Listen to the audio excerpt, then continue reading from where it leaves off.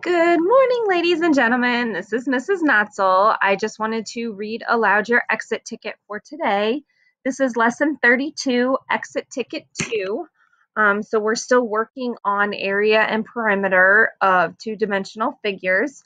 Of polygons actually. So you're going to put your name here. And then the first question says, what is the perimeter of the shape below?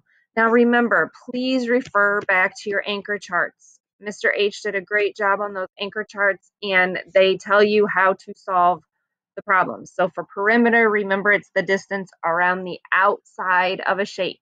So you're going around the outside. So find the perimeter of this shape.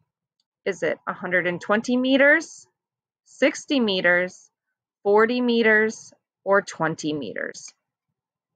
Number 2 says, what is the area of the shape below? Now remember, there is a certain formula to find the area of a triangle. He went over it in the video today, and he explains it, and it's 1/2 base times the height. Okay, so once you put the numbers into that formula, is the answer 120 square meters, 60 square meters, 40 square meters, or 20 square meters? Number 3, what is the perimeter of the shape below? Now this is a trapezoid, so it's a polygon, and you need to go around. For perimeter, you go around the outside of the figure. Is the answer 7.5 feet, 15 feet, 16.5 feet, or 17.5 feet?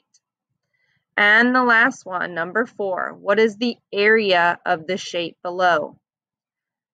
7.5 square feet, 15 square feet, 16.5 square feet, and 17.5 square feet.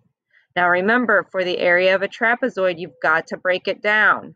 You have a triangle here on this side, you have a triangle here on this side, and a rectangle in the center. You need to find the area of all 3 pieces and then add them together. Okay? Good luck. I know you guys are going to do a fantastic job. If you have any questions, please make sure you ask Mr. H or myself. We are here to help with anything that you need.